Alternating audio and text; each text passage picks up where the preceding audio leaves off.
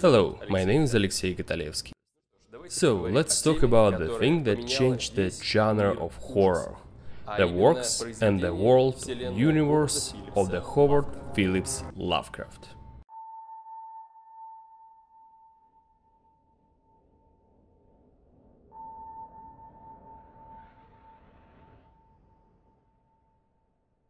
You just have to remember, put everything in order, so it's become clear.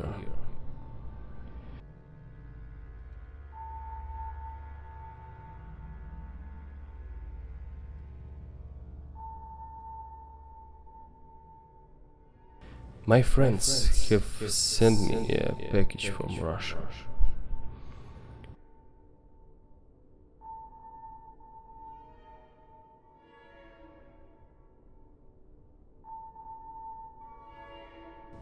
The only one copy they were able to find.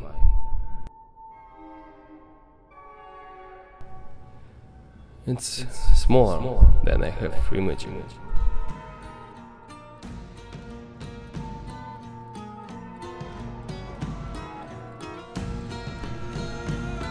But it's enough to get the things moving.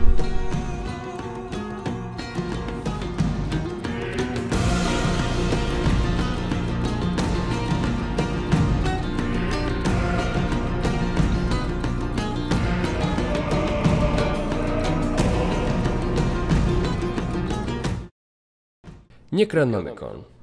Familiar word, isn't it? You must have heard it before, but didn't pay attention to it. Where does that word come from? Today I'm going to prove to you that you're already familiar with this universe, that you already heard of it and seen it. Today you're going to understand its importance to the world of literature, cinematography, and probably the rest of the world. So, let's start from the beginning. Who was the Howard Phillips Lovecraft? The boy was born in a wealthy family. He loved books, literature, medicine and astrology, and hated seafood. It's not a joke, he really despised it. And probably thanks to that fact, we see so many disgusting and repulsive images. As many artists, he drew his inspiration from everything that's around him. From his own feelings, from things he saw in his life, from things he loved and hated. He was a big fan of Eastern mythology, and even wanted to convert to Islam, but sadly he didn't manage to do it. However, he borrowed his maximum amount of information from all of those stories, and created character by name is Matt Alhazred, who was the author of the Necronomicon, but we're going too far. Let's go back. Howard Phillips Lovecraft stories were so deep and elaborated, so some people still believe that he didn't come up with the Necronomicon, but found it, read it and tell us about it. And maybe it's actually true. Let's find out what really the Necronomicon was. And without question whether it exists or not, it's a book of spells and frightful tales of what our world is really like, of the creatures that live in it, gods, monsters and other creatures beyond description. It is bound in human skin, and its pages are written in blood. So, did the Necronomicon really exist? Do you think I'm going to tell you? No, it's not that kind of show. If we will solve all the riddles, now it won't be so interesting. Lovecraft felt uncomfortable in New York. I will have two, if I were moving from one small room to another. The houses, thirds were built slightly in those days. If he imagined all the monsters, why there were a chilly presence near his house?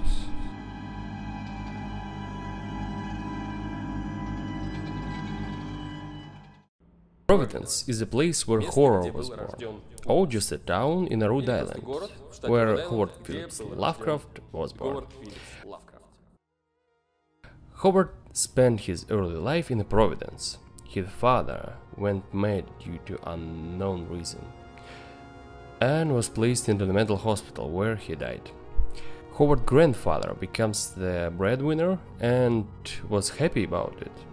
That was a house where Lovecraft became acquainted with his grandfather's huge library. Sadly, the house has been demolished. His grandfather died when he was 14, and Howard and his mother lost their only source of financial support. They had to move from their mansion to cheaper apartment. 598 Angel Street. The house is still standing and anyone can visit it. Since then and until his death, the great writer could not stabilize his financial situation. He loved his city, and that's why all his stories take place in New England, Rhode Island, Boston, Providence, and some other familiar cities nearby. Does the name Arkham mean anything to you? For some time, Lovecraft lived in New York, because it's not far from Providence, and he had to move once in a while. But he didn't like the big city, so as an author he grew up in Providence and wrote most of his stories there, on Angel Street. In his first house, Lovecraft had an enormous library. As a child, he wandered between the shelves, took any book he liked, read everything, trying to learn more about that world and beyond. He also loved stars. He even wanted to become an astronomer and dedicate most of his time to visiting the huge observatory in Providence. We will see it later today. His family is starting having problems. Problems with money, his relatives dying or going mad. It's not a very funny story. He stored all these horrors within himself and then put them on the paper. It's terrible things to say, but maybe it was a prize for the art. Have you ever heard of such a cool guy like Alan Moore? If not, let me give you a little hint. Do you know such works as Watchmen, or V for Vendetta, or maybe Killing Joke? Yes. If you do that, you know who Alan Moore is. What if I told you that he is the author of the huge comic book named Providence? It's a wonderful book, full of references to Lovecraft universe. It doesn't refer to any particular work, but when you read it, you slowly start to recognize familiar details. Oh yes, it's R-rated. So you can see a lot of blood, brains and some naked parts of the human or monsters.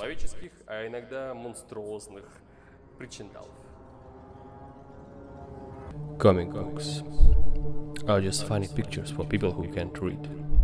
That's what my grandmother says. But the funny pictures with name Providence refer to places that really exist. Same address, same house. What else did the comics get right? At the time, I had a little idea what it meant, but I was sure I had to go to Providence to figure it out. So where did wonderful Providence? About 3 hours from the Central Station in Manhattan, Rhode Island, about $60 and you will be there.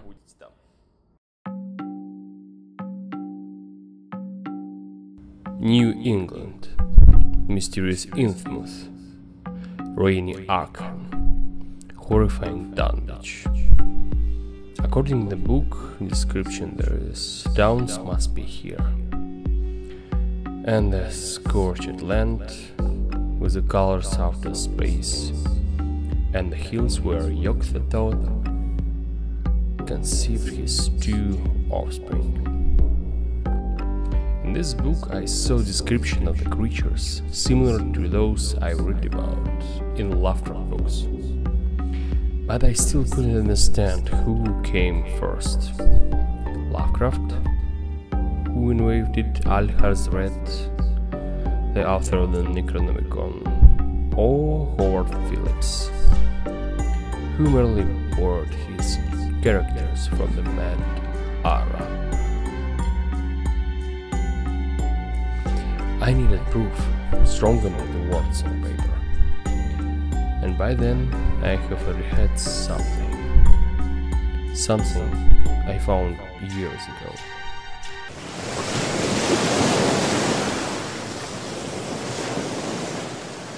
That was a long walk along the Pacific Ocean beach.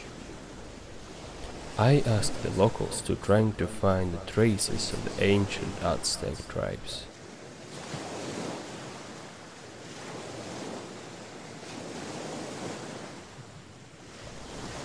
But I never thought that I would find something like this. Something much more ancient. Хнглуи, Мглавх, Ктулху, Рльехт, Mnacht, Ktagen. His house, that Cthulhu waits dreaming. Let's talk about the most famous Lovecraftian monsters. Cthulhu. We already heard about him. Don't even pretend that you haven't. You know what he looks like. You've seen him on the t-shirts, in toys, in the games, in some movies. Giant monster who looks like a human, a dragon, and a squid at the same time. He lives at the bottom of the Pacific and waits for his return. But till then he can only sleep and send dreams to the heads of impressionable people. And logically, you can read about him in one of the most famous Lovecraft works, Call of Cthulhu. Nowadays, Cthulhu is described in many different ways. Some of them are even really cute. But sadly, most people don't have a clue where he comes from. Some think that he is a part of some mythology, other that he is an internet meme, like Slenderman. But hold on, we already heard something about Necronomicon, Cthulhu and all this tentacle stuff. We've heard about it before, but couldn't remember when exactly. And what this familiar symbol?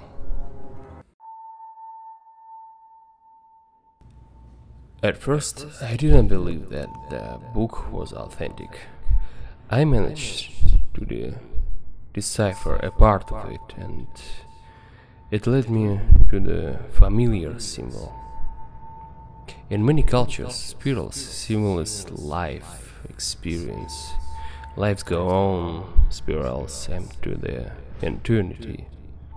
But it also looked like whirlwind, primal darkness, known as a Hastur. He also have an earthly image to communicate with the humans. And it's called the King in Yellow.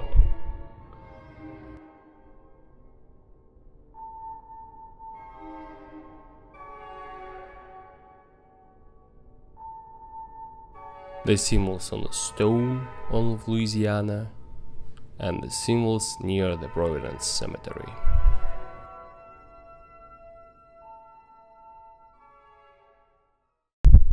You don't realize how many references you miss when you watch movies, read books, see different stories. A perfect example is a True Detective.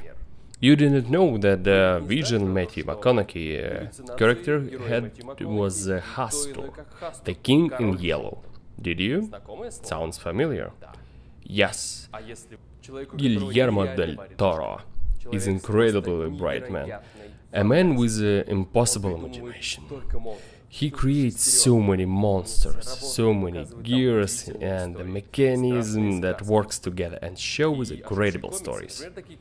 Scary tales and comics that came alive. For example, Hellboy.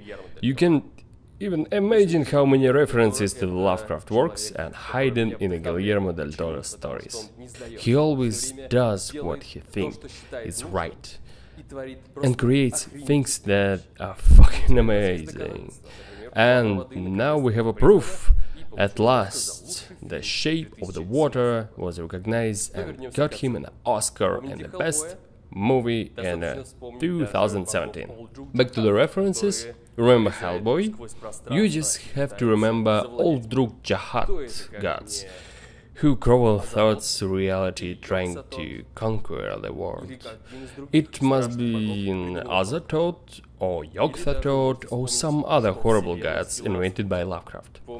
Or you can recall the thing Rasputin carried inside him. Remember the classic of the childhood, The Evil Dead, or new edition Evil Dead Black Book. People treat them differently, but the idea is the same. Necronomicon, the Book of Dead, able to summon something horrifying. There are no direct references to Lovecraft, but you understand what is it. What crosses your mind when you describe Cthulhu? A man with an octopus-like face and tentacles growing on it. You already know what I mean. Pirates of the Caribbean. Cthulhu served as an inspiration for the character Davy Jones. Third, he is much smaller than Cthulhu. Damn, there was a references to Cthulhu even in South Park. Not just references, there was a Cthulhu fighting together with a Cartman, and he becomes Cartman's best friend, like at his bed. In so many movies we have seen a giant library with shelves stuffed with the books, and certainly some of them are the works of Howard Phillips Lovecraft. Of course you can say that it's not true, but let's just look at the Aquaman. Even at the very beginning of the movie, we can see a huge references for the work Howard Phillips Lovecraft. You remember that moment when Aquaman mother meets Aquaman father.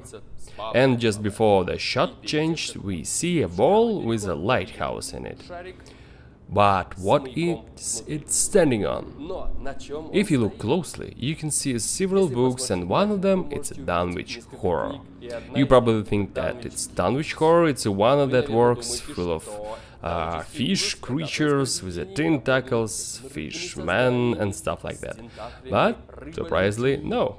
There is a story about two brothers, one of them has more human in him and the other has less. They are trying to coexist to achieve a greater goal. Sounds familiar, doesn't it?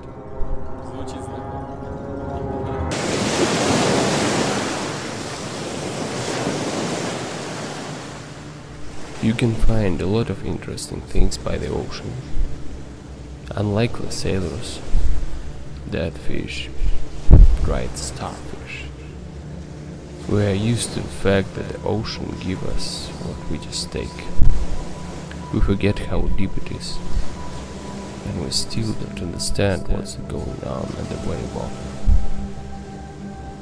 We live by the ocean, walk near it, swim, take a boat trip, trying not to think of the oppressive silence and the darkness under the water calm. So much is hiding from human eyes.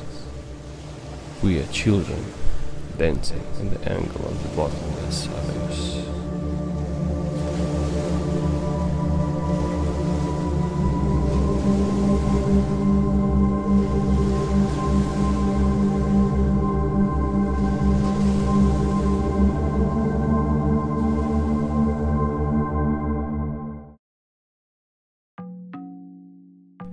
It is time to compare reality with fiction.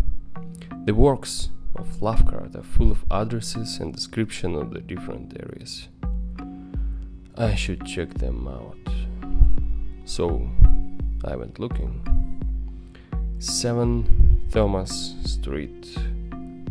It was described in the novel Call of Cthulhu. The illustrations prove that the house has not changed since then.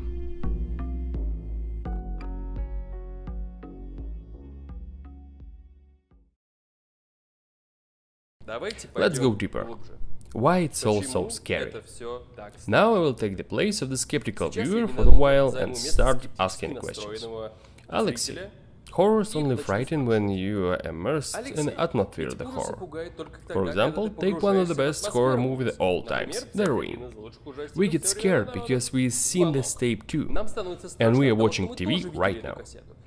And the first things what we see as soon as the movie ends, it's a black screen from which the girl Samara can crawl out. Scary?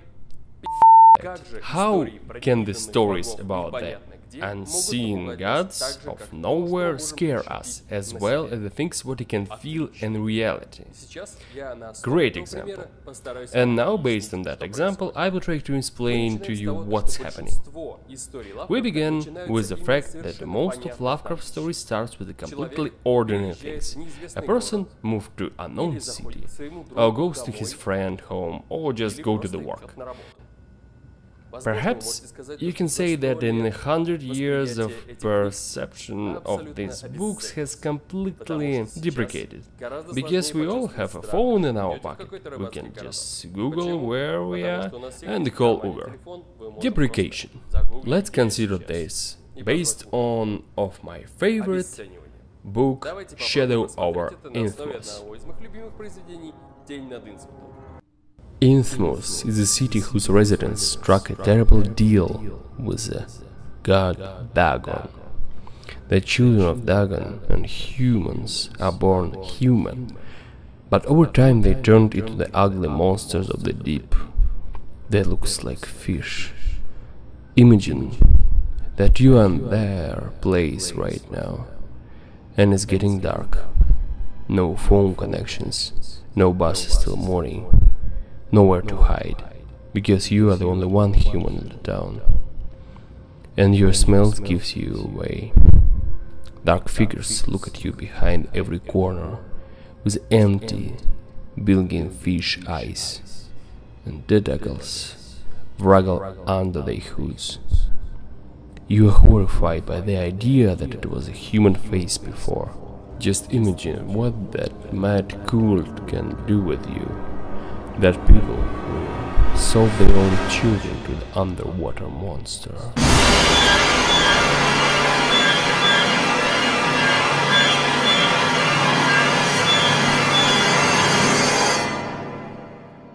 Part 2.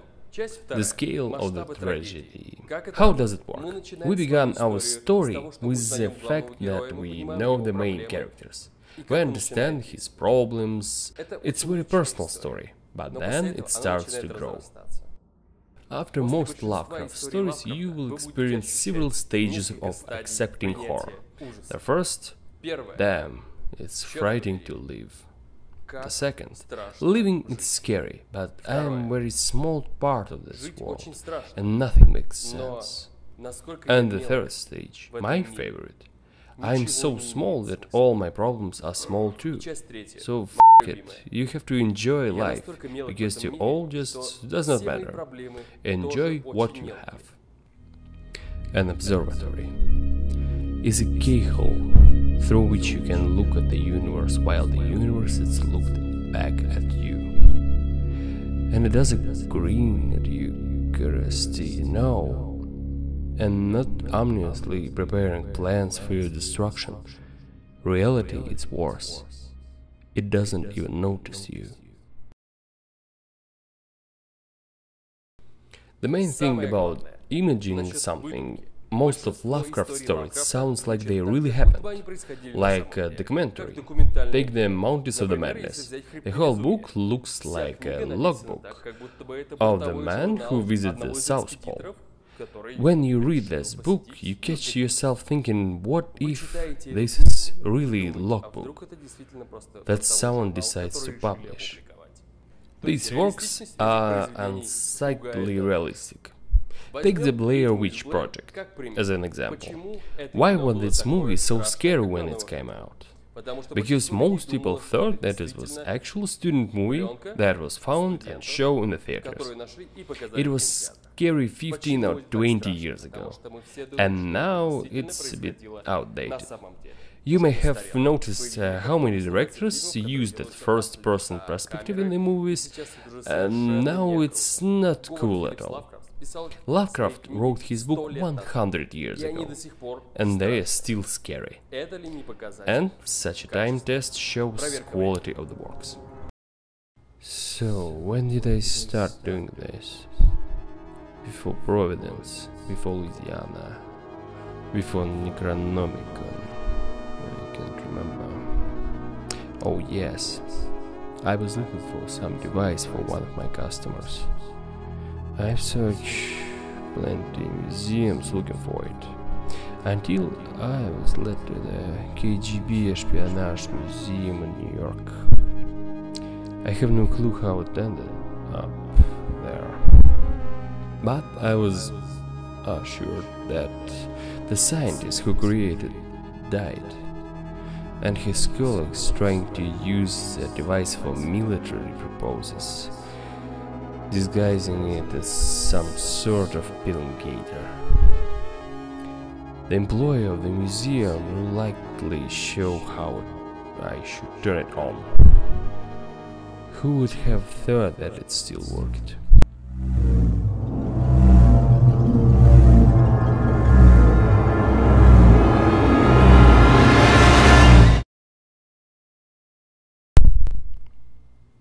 I woke up in a hospital.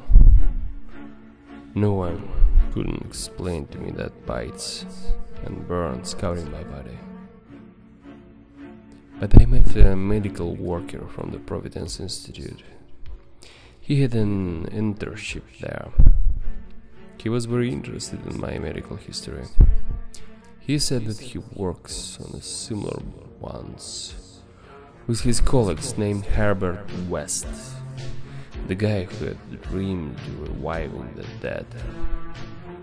I don't know how it worked out, but I heard he was really persistent.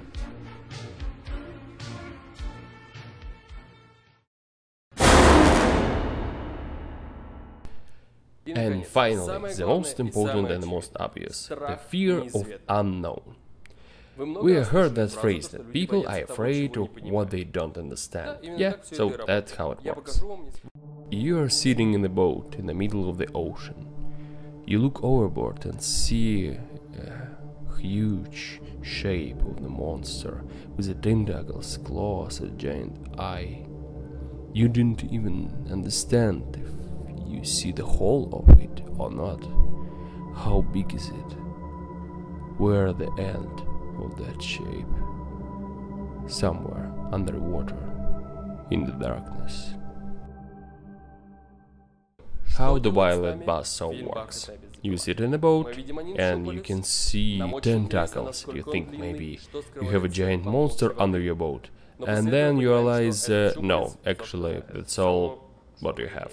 Lovecraft plays with that concept brilliantly, because he invented a whole universe that works according to his laws and regulations. We are eager to look at this through the pages of the books, and we believe it works because it's thought out entirely.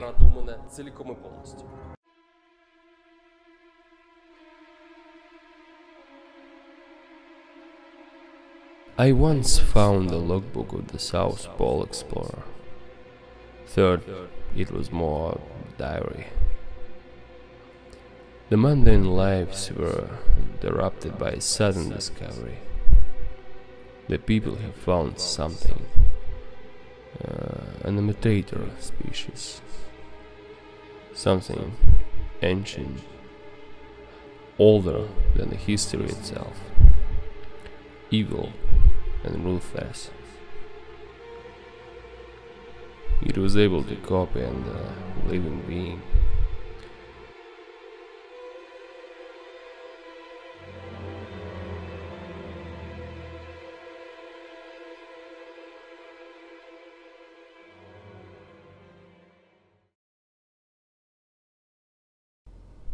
but no one ever found it in the proof, as usual.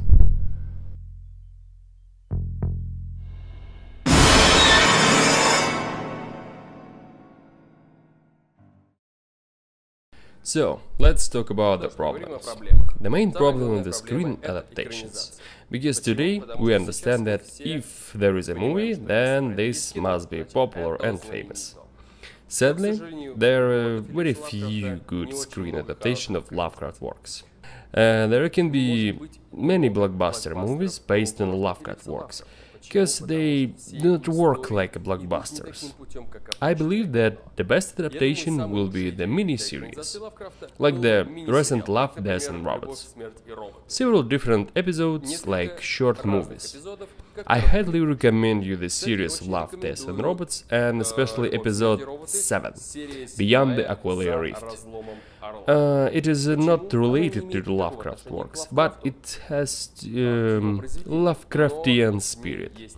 I strongly recommend you it.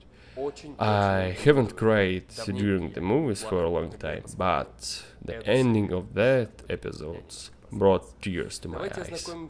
So let's have a look to some movies that are close to Lovecraft stories. Let's start with the student film Call of Cthulhu, which was made resemble of old movies. It's black and white, silent, and all that special effects were made by hands. Even the Pacific Ocean decoration, a puppet Cthulhu, makeup, everything is just amazing. I highly recommend you watch it. It's very easy to find in the internet. 2005, Call of Cthulhu. Dagon. A film based on a story The Shadow over Innsmouth. It's not a copy of the original, but the idea is preserved. You may notice how even Spanish B-movies can show us a good story. And you can imagine how good it will be if they had a blockbuster budget. At least you should see this movie to say, oh, that's interesting idea, I want to read about it. Reanimator was as close to the original as possible. Jeffrey Combs plays an eccentric scientist who is observed with the idea of creating something beautiful, but instead he creates the complete horror. Oh, how I can understand him. You can also see Jeffrey Combs in a From Beyond. This film also again like a B-movie, but it's almost completely based on a Lovecraft story. Sometimes you want to go back to the time or non-digital visual effects, when everything was handcrafted by artists, the dolls, the mechanical monsters, animatronic dolls. It was pretty good. The creators really put heart into it. And now it's time to talk about the best film based on Lovecraft stories. When we talk about makeup or animatronic monsters, the first things that come to our mind is The Thing by John Carpenter.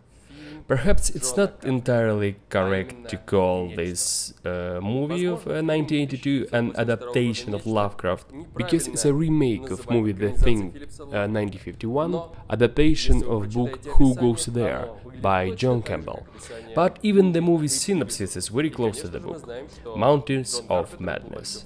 In fact, Carpenter has always been a big fan of Lovecraft, and his movie was inspired by his stories. It's the best mixture of horror, science fiction and psychological thriller.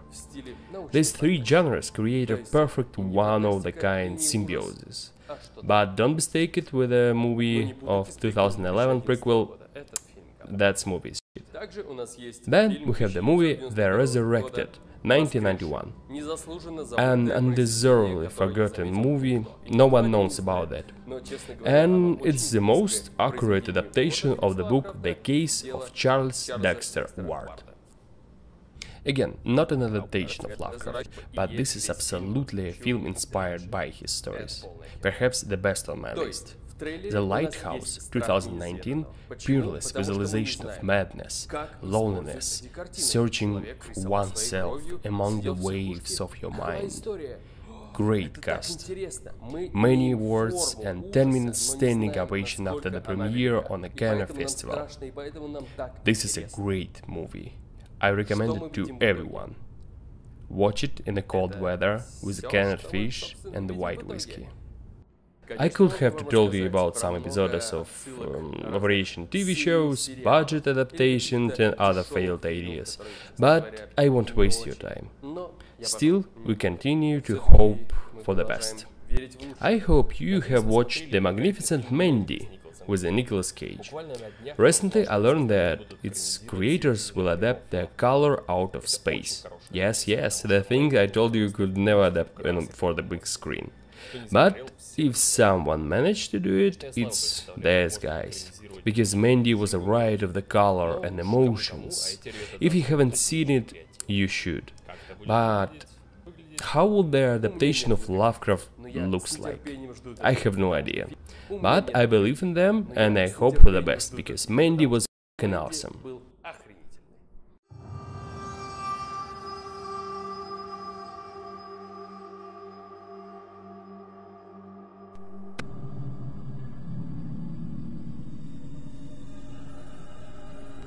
I tried to find that wasteland, where nothing grows anymore.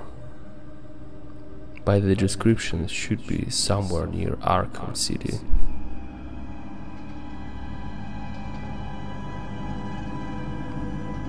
A scary story about the meteor that fell on the bell near a farm.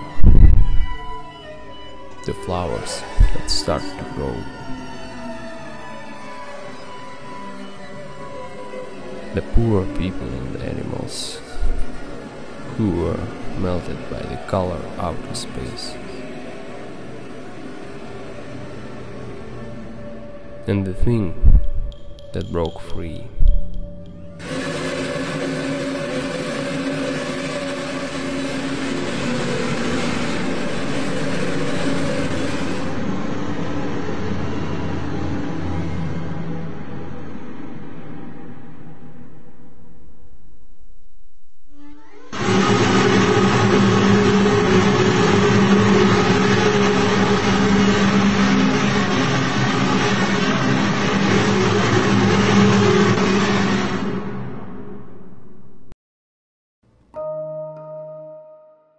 The time moved on, and so did I. Some people gladly let me into their houses. Some were closed and boarded up. I tried to grab any opportunity. Maybe because of this, now I'm trying to piece together my mind. So when I got the opportunity to explore the shunned house, just one night, I decided to sleep there as well. It was stupid of me, but also seemed stupid to believe in stories about the monsters buried in the basement, or witches coming out of the certain corners, or rats with the human faces. I was tired.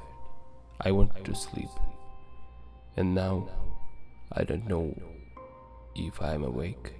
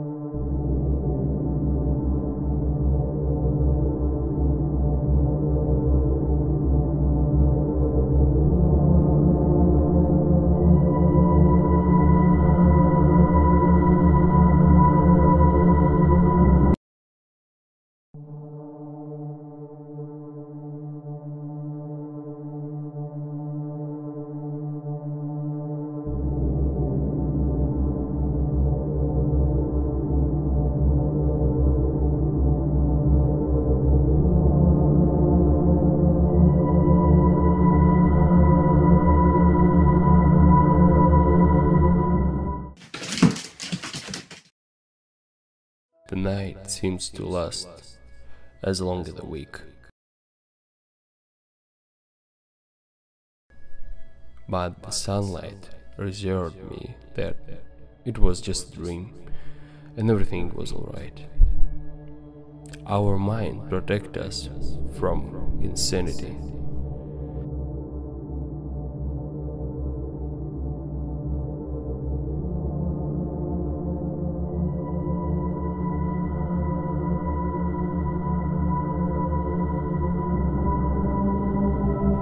Third, I clearly remember where I put my book.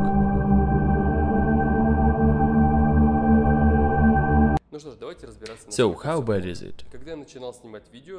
I got my first negative impression when I was taking photos of one of his houses in New York and met the owner of that house, who lived there for more than 50 years. I told him why I took photos of his house, and he was very surprised. I drove to Providence, full of the inspiration and expectations, but I was disappointed. A small memorial tablet with a Lovecraft square name hanging on the lamppost, looking like some kind of street art, which can be removed just because it hangs too high. And the square is just an intersection. There are several bookshops on Angel Street, not so far from the house where Lovecraft was born and lived most of his life. I couldn't find any mention of him there. No memorial tablets or monuments. Maybe I just didn't notice his bronze buste of the author, along with his best works hiding behind the poster of another teenage anti-utopia bestseller where kids running into labyrinths in the burning grasses. And there is no museum, no honorary bench with his signature, or even a flower bed on the site of house where Говард Phillips Lovecraft was born. In that place, there is a Starbucks. No, it is not a tragic movie. A small ray of the light shining bright in the pitch darkness. And during my trip I understood that art will make its way. After my conversation with the owner of the house in New York where Lovecraft Apartments once was, I told him about it. The man was shocked by the history of his own house, because he also heard something about Cthulhu and the mysterious city Innsmouth. After meeting me, the happy man rushed home to Google the information and share it with his children and friends, as he had a new reason to be proud. In Providence, in a tiny shop dedicated to the author, I met a shopkeeper who told me how every year he and his friends, together with Lovecraft fans, seek to installate the monument in the heart of the city. By the way, I have already seen this unstyled monument, and I can say that it's very cool. Every 2 years in the Providence there is a Necronomicon festival, where people are trying to make the author more popular and expand the cult. On that cursed, shunned house, I met the owner, who was sipping coffee and checking his mail. It may surprise you, but I was blessed by his negative reaction. Upon hearing about the purpose of my visit, he collected his things and went inside the house to let me take my pictures. Before leaving, he mumbling something like, "Oh God, again? When it will end? Never, I just will bring you more visitors." And the most pleasant things happened when I was taking a picture on the house where Lovecraft lived after moving out of his home. The owner approached me and invited me in, but let the things that he showed me inside remain a secret. I walked through Providence, and the spirit of the city walked through me. Lovecraft bursts in the main library, the memorial tablet in the intersection with his favorite Angel Street. The house he was born, it's gone, and then another one when he was raised is still standing. Ordinary, conventional, unnoticed. Lovecraft's store in the center of the city. For guests of the city and fans of the Lovecrafts, there is just a souvenirs to remind you of fictional stories and legends. Safe, harmless.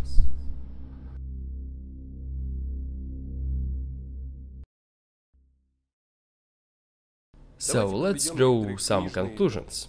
Where should you start if you're really interested? In my opinion, the best way to start with the story Dagon. It's very short, but immediately surrounds you with the atmosphere of Lovecraft's world. It's breathtaking when you read about rotting fish lying in the scorching sun on a piece of the seabed, then he was rising from the depths of the ocean.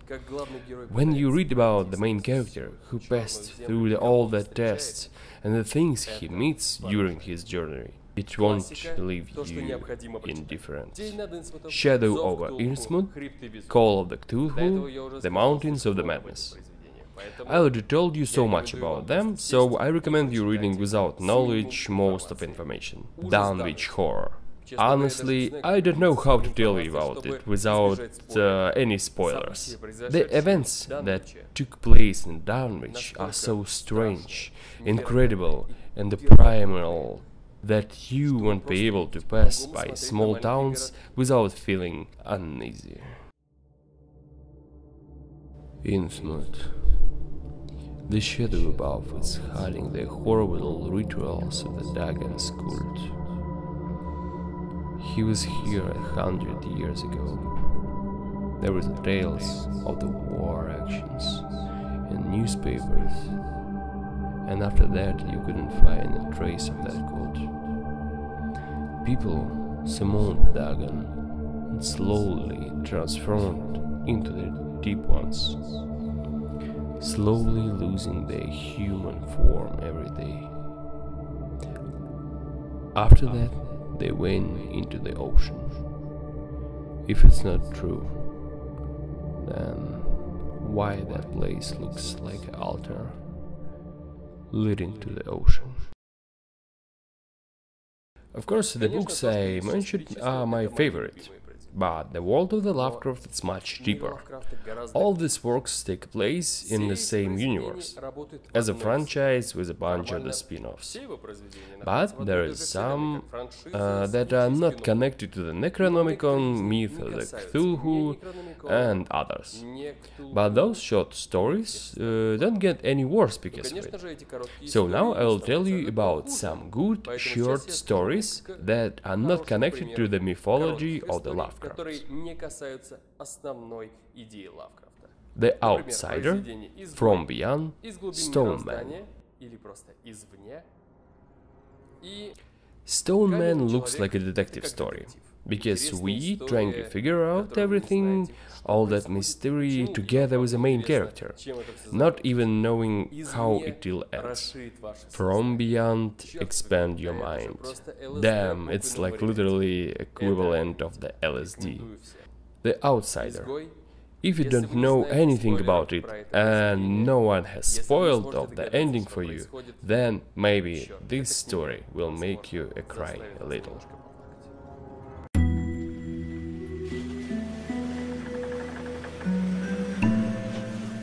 The story took place among the mountains and hills. There were rocks everywhere, and it was freezing cold. But I went forward.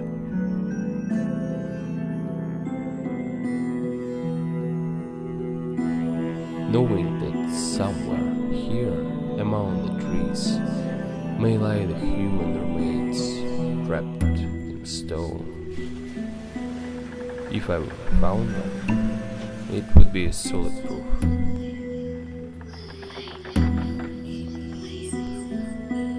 In the book, people turn to the stone slowly.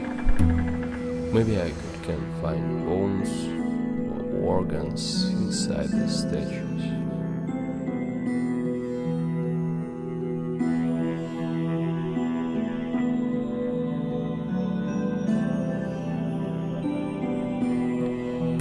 Yeah, finding the stone man would be great. But after 80 years, there is nothing left. If there even was something.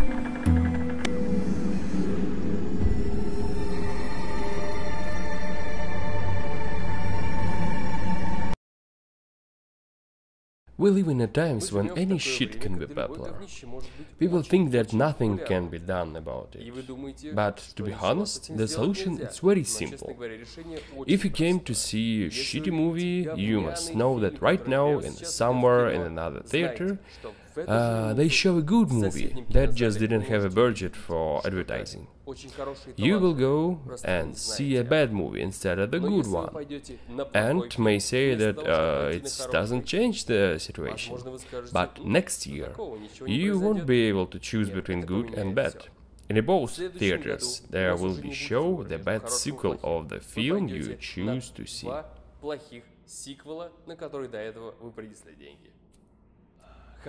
Good, smart and talented things should become popular. I understand that it's very difficult, even impossible, but we can't give up. Howard Phillips Lovecraft is the man who changed the genre of horror. Unfortunately, he is not popular, and we have to fix it. Let's read good books and watch good movies, and then share your thoughts with your friends.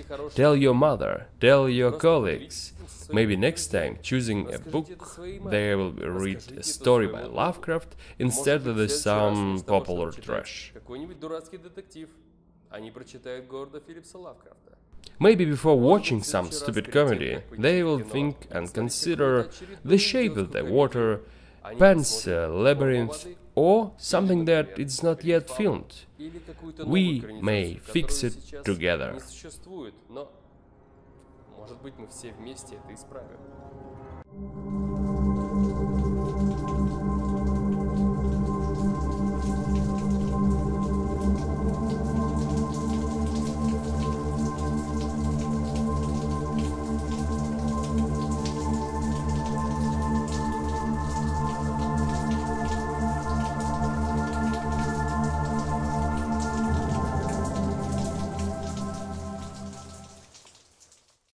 If you feel what I feel, if you want to see what I want to see, if you think like I think, join me or just support me. All the funds I receive, new acquaintances I make, your artistic work and other help that I get served to create new interesting projects. Or they can help me to set off a new journey towards something big, mysterious and unknown. But if, like this time, only a few people will help me and resources will be limited, and I'll have no act as a lonely poor artist, so it's okay. We will continue to move forward. It's better to die unknown and poor than get money for something that ruins arts and culture. Maybe it's just my opinion. Or maybe not. Thank you very much. My name is Alexey Kataevsky. See you next time. Меня зовут Алексей Каталевский. До встречи. Where am I? How many times have I been there? Am I awake or not? I can hear him. The great Cthulhu calls for me. He sends the vision to my dreams. So I must be asleep, or it's all real and I have gone mad. The one thing I'm sure about,